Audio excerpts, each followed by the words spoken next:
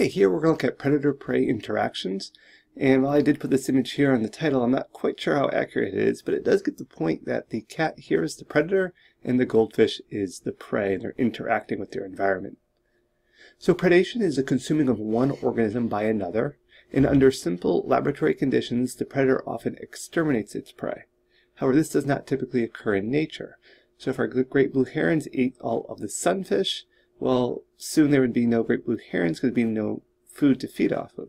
If all our praying mantis consumed all the flies, there'd be no praying mantis. We need this predator-prey interaction to occur. And while they are consuming other organisms, they don't want to consume them to the point of extinction because they themselves would become extinct.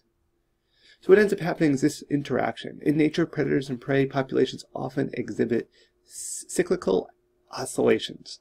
So what does that mean? Well, here we have time here on the x-axis and population on the y. Looking at our North American snowshoe hare, and then here we have our Canadian lynx, which feeds on the snowshoe hare. So snowshoe hare is the prey. Well, notice when the prey increases, which could be for a multitude of reasons, soon after that there's a delay, the predators will also increase.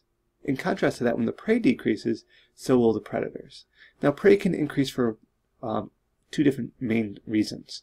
One, food. So the food availability to the prey could increase. In case that would be willow trees and birch twigs. That can help increase the food supply and help increase the prey. We could also have a change in the predator population, in this case the Canadian lynx.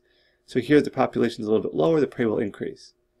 However, this could be reduction in food, or more likely, based on this data, increase in the amount of lynx, the predator present. And we can see that delay occurring. And then it decreases. And we see the prey starting to increase, and then there's a delay here, and the predators will also increase. And it's this cyclic kind of oscillation that's occurring, this up and down motion that's occurring in the various populations of the snowshoe hare and the Canadian lynx. Now, these interactions are essential in the maintenance of species diverse communities. So predators greatly reduce competition exclusion by reducing the individuals from competing species. For example, sea stars prevent bivalves from dominating the intertidal habitats. Other organisms can share this habitat. So there's this term called keystone species, and these are species that play a key role in their communities. So you see here we have a small amount of our sea stars. They're being eaten and consumed here by the otters. That's allowing kelp here to be able to grow, to be able to flourish, and be able to create this kind of habitat. Now in this next situation, we remove our keystone species. Well, for whatever reason now, this population has decreased. As we can see now, there's a lot of sea stars present. That has severely reduced our population of kelp. And that creates a loss of habitat. You can see these kelp beds, how extensive they are, like forests below the surface of the water. Here is very sparse, reducing of habitat for small fish species to be able to survive, and really affecting the entire local ecosystem here.